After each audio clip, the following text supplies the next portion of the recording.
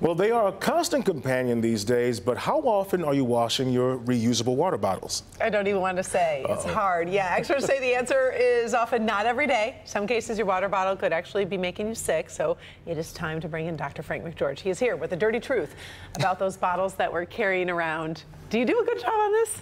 I do, actually. Well, yeah, he's a doctor, of course. You know, reusable water bottles, they are definitely better for the planet, but a lot of people assume they don't need a daily scrub since we're only filling them with water. Well, our Pamela Osborne actually asked Metro Detroiters how often they wash their water bottle. About once a week. Well, I use like a stainless steel one, but I probably wash it once a week.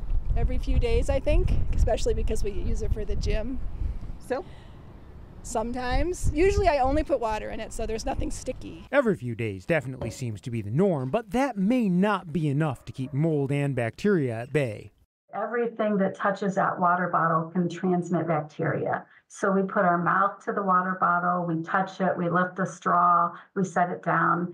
And so bacteria can really be transferred from any contact that's made. Dr. Marianne Samago at the Cleveland Clinic says bacteria and mold thrive in moist environments, including water bottles.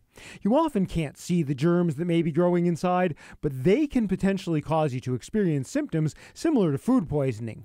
Those with sensitivities to mold may also experience a flare-up of allergy symptoms.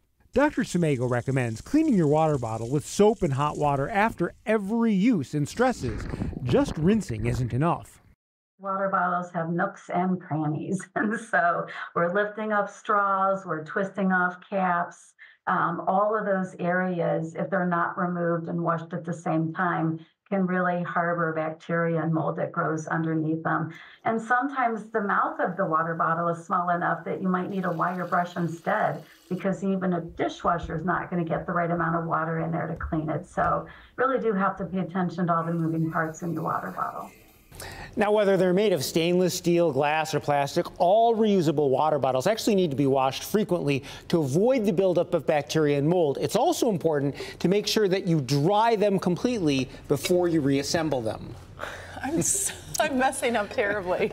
Okay, now I get the bacteria, of course, but I don't get the mold, because when I'm like unpacking my kids' lunch boxes, and sometimes mold, I don't understand, because there's no food there. So where's that coming from? So mold, actually, interestingly, is actually in the air all around us. It's something that we experience all the time, but it's in very low concentrations, and it doesn't really pose much of a health risk. The problem is when you give mold spores time and something to grow in or on, in the right circumstances, even a few mold spores from the air that make their way into your water, they'll multiply, and that's when you see those familiar fuzzy dark patches, usually at the bottom where the water layer has been. He's been in my kitchen, I think. Definitely giving folks something to think about. Tough. It's fine. Well, yeah.